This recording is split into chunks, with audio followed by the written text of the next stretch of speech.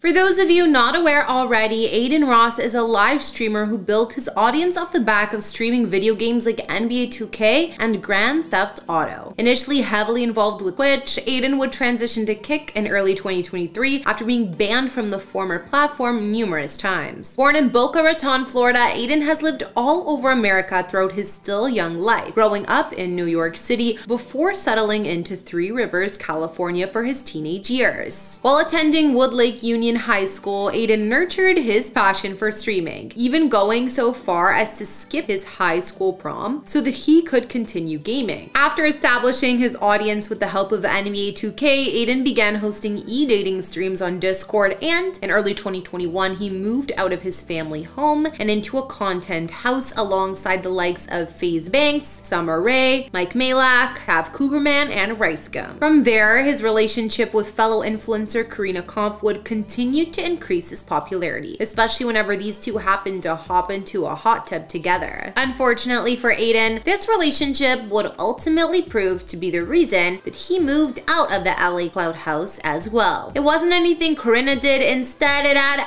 everything to do with a man Adin once considered a friend, his colleague RiceGum. In late 2021, RiceGum reignited a beef he had with British internet sensation KSI, mocking the Brit's girlfriend and career. Rather than join in and criticize KSI, Adin remained neutral on the subject, something that seemed to bother RiceGum. After, RiceGum would accuse his friend of defending KSI, and things only escalated from there. Resorting to some truly trollish behavior, RiceGum began DMing Corinna on the down low, but eventually Adin found out and he was not happy about it. Thus, Adin was so upset that he moved out of the LA Clout House altogether. And who could blame him? The question became then, where would Adin move next? During all of this controversy, he contemplated moving back to Florida, but eventually settled on moving somewhere in the city of Los Angeles. More specifically, he headed to the Hollywood Hills. In late 2022, Adin Ross spent $5 million to purchase a home in central LA. Formerly owned by the likes of Charli D'Amelio and NBA star Kelly Oubre Jr., this home featured the exact kind of celebrity pedigree Adin was searching for. An impressive combination of modern lines and easy California sensibilities, this party pad is a sweet place, boasting a ton of privacy backed up against a massive hill. As you might expect, the indoor-outdoor lifestyle is in full effect for this 5,500 square foot property. It's situated on just under half an acre of land, thanks to a series of enormous automated glass panels slide open to unite the main living spaces with the outdoor area. Tucked behind gates in the exclusive area of LA known as Lower Nicholas Canyon, Adin's home was originally built in 2019 and has barely been lived in by the people who've owned it since. A glassy front door leads inside, and from there a soaring entry foyer greets you, displaying an indoor garden and floating staircase. Not far away, a gigantic great room boasts a living room adorned with a built-in fireplace and wet bar, which is the area Adin most frequently streams from. There is also a fireside dining area that joins a sleekly designed chef's kitchen featuring a stunning waterfall island, high-end appliances, a fancy wine rack, and an extra-large walk-in pantry. Elsewhere on the lower level is a guest bedroom with an ensuite bathroom that currently serves as Adin's home office. Upstairs is where the rest of the bedrooms are located, all of which come complete with attached washrooms of their own. The most notable of these rooms is, of course, the sun-drenched master suite, which boasts a seating area, fireplace, walk-in closet, a dressing room that rivals clothing stores, and not one, but two balconies overlook the outdoor living area. There's also a luxurious marble bathroom to accompany this space with dual vanities, one extra-large rainfall shower, and a freestanding soaking tub. As for the home's resort-like backyard, it features a saltwater pool and spa combo flanked by an eye-catching waterfall. There's even a full bathroom out here just in case nature your calls while you're in the middle of a few laps. Nearby, there's a sprawling patio that's perfect for alfresco dining, thanks in no small part to its fireside conversation area and outdoor kitchen setup with a built-in barbecue. A bonus is definitely the integrated smart home and speaker systems throughout, as well as 3-car garage and motor court with room for an additional 6 vehicles, including an electric charging station. Well, I can't imagine a more luxurious place to stream from, and I'm sure Adin felt the same way, until things began to go horribly wrong. Why did Adin leave such a beautiful spot? Well, it all comes down to swatting. Every job has its occupational hazards, even streaming, and I'm not talking about thumb blisters from gaming or sore throats from talking too much either. I'm referring to the potentially dangerous trend of swatting. Swatting is what happens when you take a good-natured prank and turn the volume up to 11. It involves reporting a fake emergency, usually to the police, then results in a SWAT team being sent to the address in question, all in an attempt to simply disrupt the person who's streaming. Adin's no stranger to this practice. In fact, he was once swatted twice in the span of a few months shortly after moving into his new home. The first happened in August 22, when police came storming into his streaming space, catching him completely unaware. Then, 3 months later, it happened again. This time, Adin was a little bit more upset over what happened. As a result of these multiple swatting attempts, the LAPD had to take steps to change how they responded to calls regarding Adin's home. They resorted to a workaround involving contacting his security team to confirm if the call was real or bogus before sending officers or choppers to the scene. A few months later, while Adin was visiting Las Vegas, he'd have to cut his trip short too after learning someone was trying to break into his home. While Adin never specifically addressed the rumors, he did have some words for people who believed he was capping, adamantly denying the accusation. After all these occurrences though, the damage had been done. Adin decided to sell the home he had lived in for barely over a year and even accepted a small loss. According to TMZ, Adin originally listed this home in March 2023 for $5.5 million.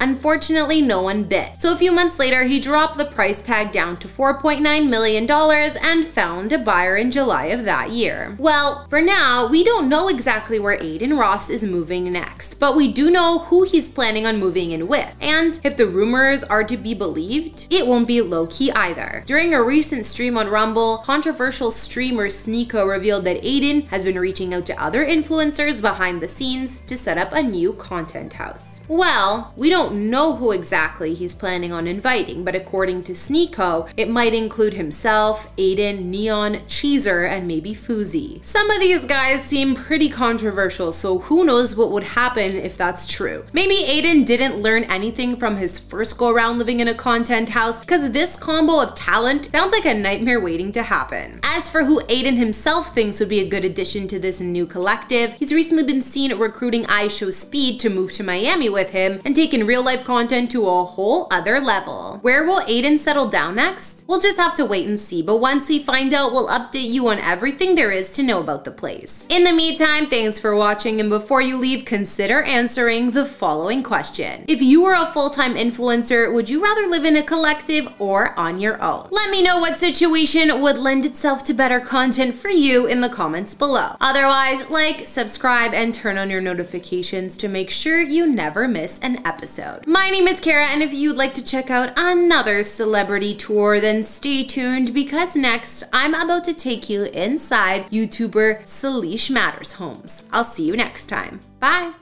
Meet the 13-year-old Salish Matter, a rising American Instagrammer, YouTuber, TikToker, and social media sensation. She's famously recognized as the daughter of renowned author, photographer, and social media star Jordan Matter. In 2020, Salish emerged on various social media platforms, quickly gaining popularity and building a substantial fan base. She made her debut on her father's Instagram, TikTok, and YouTube accounts. Additionally, she launched her own Instagram account under the handle Say Matter, which now boasts over 1.4 million followers. Before her rapid rise to fame, Salish Matter began her frequent appearances on social media in 2020. In addition to her social media endeavors, Salish is a skilled gymnast. Salish has formed collaborations with popular content creators like Nadal Wonder, whom she affectionately refers to as her bestie. Family plays a significant role in Salish Matter's life. Her older brother, Hudson Matter, is not only a photographer, but also a social media star. Adding to their family dynamics, they have a delightful dog named Boomer, who often makes appearances across Salish's social media channels.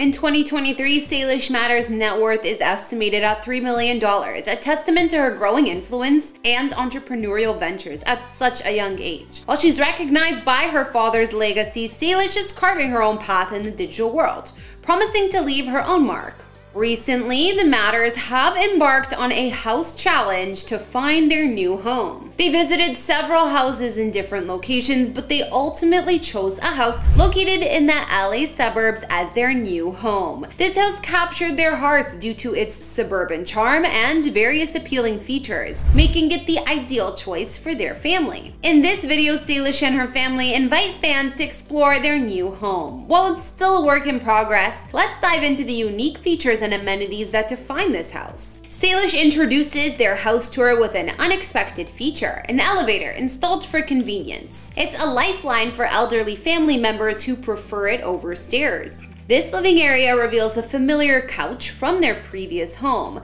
filled with cherished memories. Now, moving on to the kitchen. They show us their fridge, their coffee maker, and practical cereal dispensers that streamline busy mornings. Now, this kitchen is where the culinary magic happens. This organized pantry sparks playful arguments, and the family shares a humorous moment concerning Jordan's DIY haircut. We gotta admit, this pantry is a point of pride. Just look at that organization. Salish and Jordan have a ton of laughs as they take us back to the living room, where Say has already claimed her territory. Here, adding to the features of the living room is a record, an array of books and family pictures, and a huge framed TV. Now, to the backyard. Say and Jordan showcase various elements of their outdoor space. They have a bench for additional seating, a warm fireplace for chilly evenings, an outdoor ping pong table perfect for friendly matches and family fun. Then, a sunken trampoline even adds an element of adventure to their backyard, which seems to be Say's favorite feature.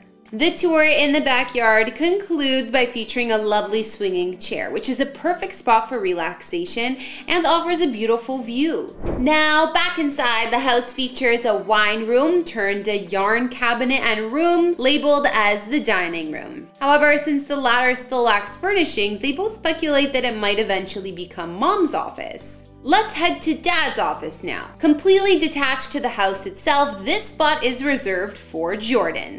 A thoughtful housewarming gift from YouTuber Darman adds a personal touch, and proudly on display is their diamond play button, a recognition for reaching 10 million subscribers on their channel. During this part of the tour, there's a conversation regarding their patio's purpose. Jordan proposes the idea of installing a fire pit in that space to create a warm ambiance for storytelling and heartfelt conversations.